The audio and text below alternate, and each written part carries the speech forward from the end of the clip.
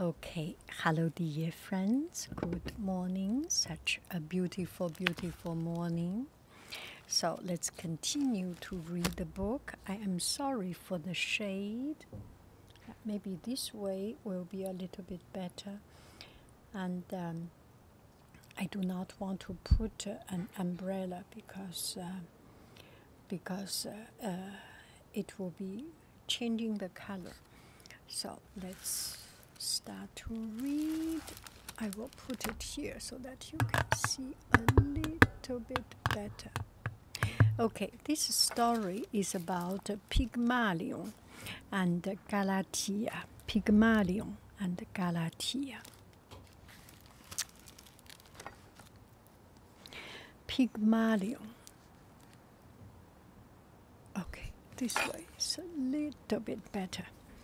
Pygmalion was a sculptor, the greatest in all of Greece. He created statues of marble so skillfully formed that it seemed as if they might step down from their pedestals. Some swarm, they could see the statue breathe. Wow. The priests of the temple at Paphos came to speak with Pygmalion. They asked him to carve a statue of Aphrodite. Pygmalion promised to create a statue worthy of Aphrodite and her temple. Ooh, he's sculpting the god of love. Pygmalion selected a block of pure white marble. Tiny blue veins run through the stone, made it look like human flesh. Pygmalion set to work. He hammered at the stone day and night. He took no time to rest. It was as if the goddess were calling to him from inside the stone, crying to be let out. I will free you, Pygmalion said, hammering away. At last, the statue was finished. Pygmalion put down his tools. He should have been happy. Instead, he wept. He finished something, he cried. Now he would have to summon two priests of Paphos. They would come to carry the statue away. Oh, he need to surrender his statue. Pygmalion could not bear to part with it. It was the most beautiful statue he had ever created. Pygmalion placed a stool in front of the statue. He sat looking at it for hours and hours. So he was just sitting there. There was a stool somewhere. Instead of eating the fig, he sit on the table of the stool of the fig and admiring her statue. The more he looked, the deeper in love he fell. He adored his own creation.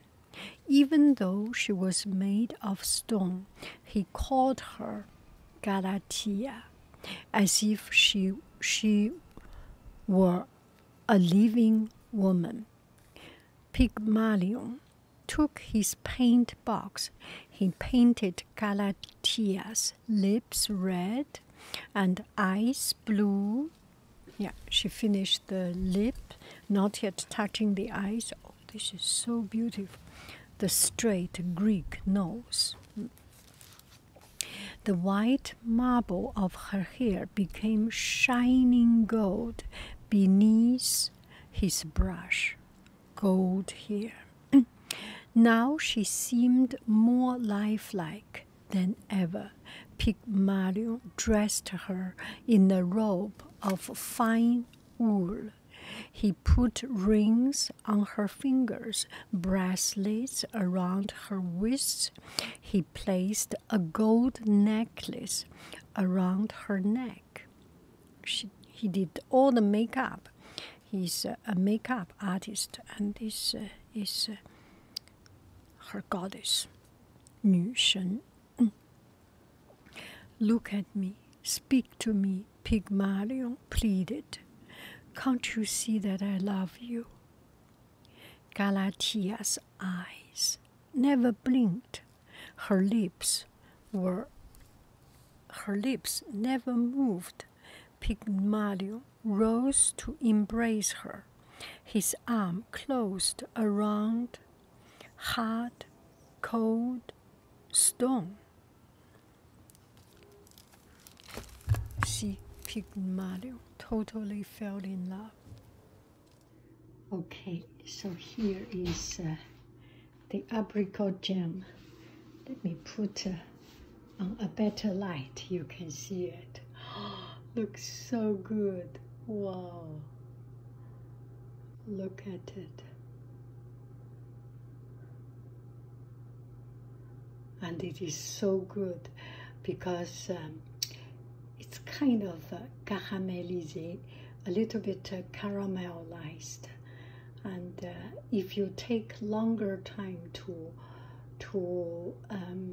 cook it, there is a much intense and developed flavor. I like it. It's different from just if you see the recipe from the package, you can see some of the recipe. You boil water and put the fruit in. No, it's not the same. This one is a little bit caramelized. Oh, so good, so good. This is the lemon curd. The priests of Paphos came to Pygmalion again. Where was their statue? What was taking so long? Pygmalion promised that it would be finished soon. Pygmalion found another block of marble. Oh, he cheated. He set to work to create a second statue of Aphrodite. It was beautiful, to be sure, but not as beautiful as Galatea. Oh. The priests of Paphos were pleased. They carried the statue off to their temple. Pygmalion kept his Galatea. What was Pygmalion to do? Galatea was destroying him.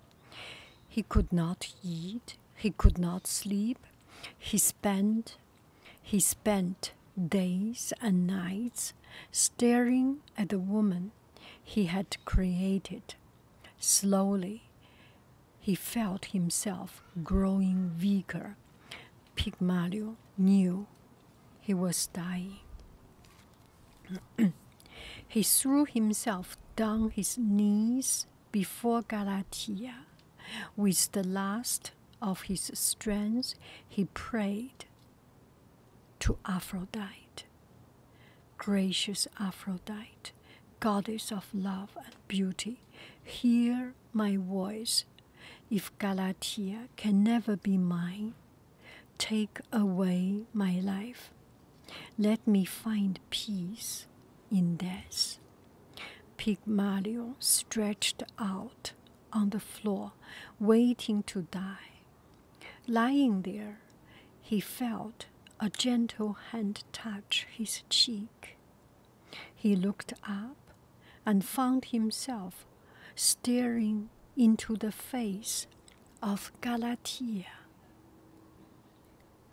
She had come down from her pedestal. Her face shone with love. Galatea was no longer a statue. She had become a living, breathing human being. "Arise, Pygmalion," she said. "The goddess has answered your prayers. Your love was so great that it touched my heart. Even though I was made of stone, Aphrodite, give me life, so that I may bring life and love to you." Pygmalion and Galatea were soon married. Their love grew even stronger. Their love grew even stronger over the many years that they lived together. When Pygmalion and Galatea died, Aphrodite granted them a final blessing. Their souls left their body at the same time, so they did not have to live even one moment apart. Oh, Pygmalion and Galatea. What a beautiful story, a love story. Thank you very, very much. I can see the neighbor has come. Maybe I can hear the neighboring sound. Maybe it's time for us to stop. I love you. I really do. Do, do, do, do. Do, do, do. Bye-bye, friends. Okay, hello, dear friends. So here is an ad for my podcast. So I have a podcast with stories, with blah, blah, blah. If you are interested, go to my podcast to listen to these stories. And they are under the description of this video. Thank you.